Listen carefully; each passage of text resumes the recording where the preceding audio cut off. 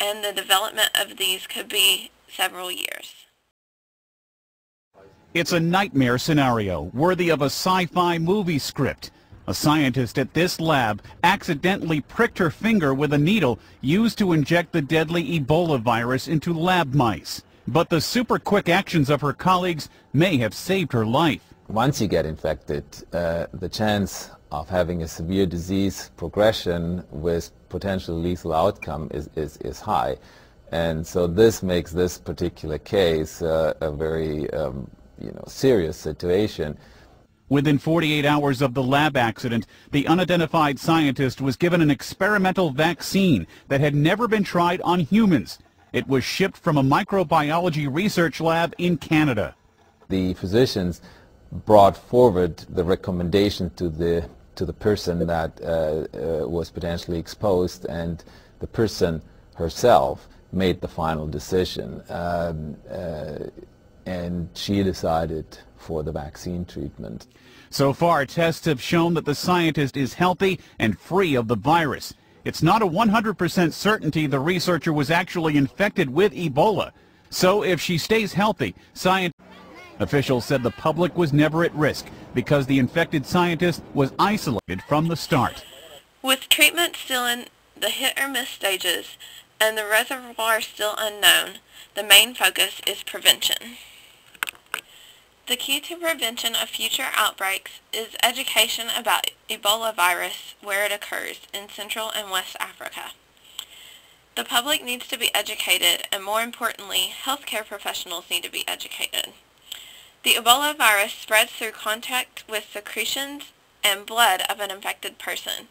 Caretakers, especially hospital workers, need to take caution and wear protective clothing such as masks, gowns, gloves, and goggles. Another major necessity is sterilization of equipment between patients. This includes sterilization of all contaminated materials such as beds and linens. Isolation of a person who has Ebola is also a major key to prevention. The hospital must then be sure to use strict barrier nursing techniques as mentioned before. A thorough history of the patient is essential to determine the possible exposures and to limit the number of people that they may expose.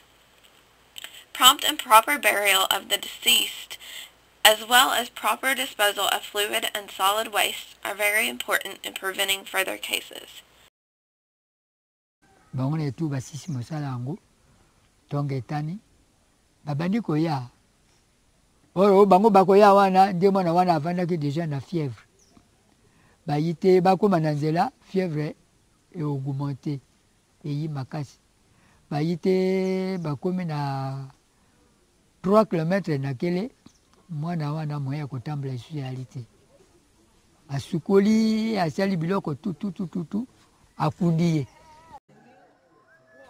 nga nali na 5 km namonaka na tongo bato bayi kokomelanga balobi bon mwana na yo kuna ali gravement malade ana diarrhée et puis akosanja mpe tokoma na l'hôpital et tomoni ya malade alali na mbeto bango mpe bakamati ye na ndako ya Nzambe batie na ndako ya Nzambe te ekoma vers poko ale.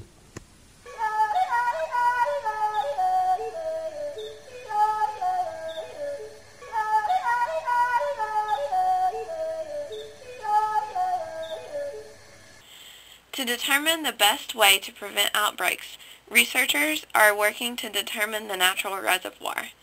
Once they know the reservoir, they should be able to educate people living in close contact with the reservoir on ways to avoid becoming infected. If a person is so unlucky that these precautions don't prevent the spread of Ebola, an incubation period of 4 to 10 days typically occurs.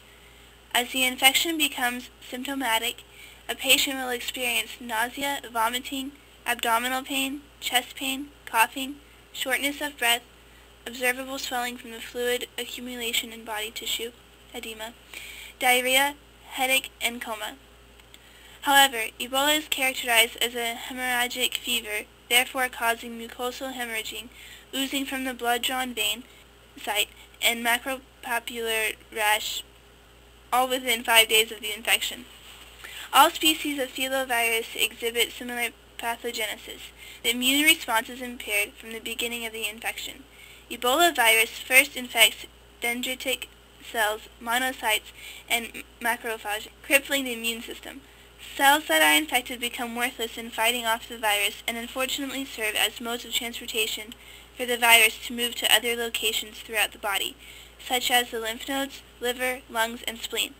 The infected cells also halt the activation and expression of immune modulatory and antiviral genes, granting infected cells the freedom to break loose from immune surveillance.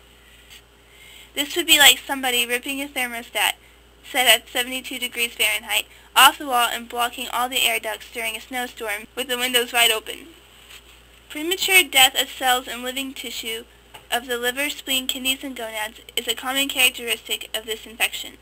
This is referred to as necrosis, which results in the harming of the inner lining of blood vessels and is especially harmful to the lining of the capillaries. The uncontrolled bleeding is associated with this infection is the cause of a damaging outcome to the organs mentioned above. Many people infected with Ebola bleed internally as well as externally from the eyes, nose, and gums. Imagine ripping the faucets off every sink in Berea and then fluctuating the pressure behind the water in the pipes while they are degrading due to poor management. Transmission of the highly infectious viral disease Ebola takes place when a person comes into direct contact with the blood, body fluids, or tissues of the infected persons. No cases of immunity have been shown. Contact with sick or dead infected animals like chimpanzees, gorillas, monkeys, forest antelope, or fruit bats is another way the Ebola virus is transmitted. In this illustration, many proteins are entitled to different jobs that are needed in order that the virus can accomplish infecting and commanding the cell to make more copies of itself. The initial phase of the viral infection includes a glycoprotein from the Ebola virus coming into contact with the outside of the healthy host cell.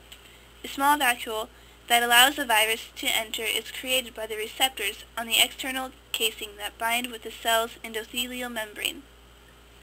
Soon after the virus enters the cell, it removes its outer casing and frees its nucleocapsid, which consists of all the single-stranded RNA material required to reproduce the virus.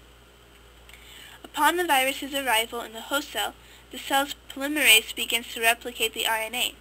Regular cell production is halted when the virus utilizes the VP35 protein. It interferes with the cell's inclusion information, making it believe that the virus's RNA is its very own. By carrying out the binding polymerasing activities and all patterns linked to RNA transcript, the L protein is responsible for beginning the cycle of replication. During this time, the body's defense cells are unable to recognize what is going on. The replication of the virus is activated by the nucleoprotein, NP, and VP30. Despite knowing how the virus works, scientists remain baffled as to a treatment for Ebola.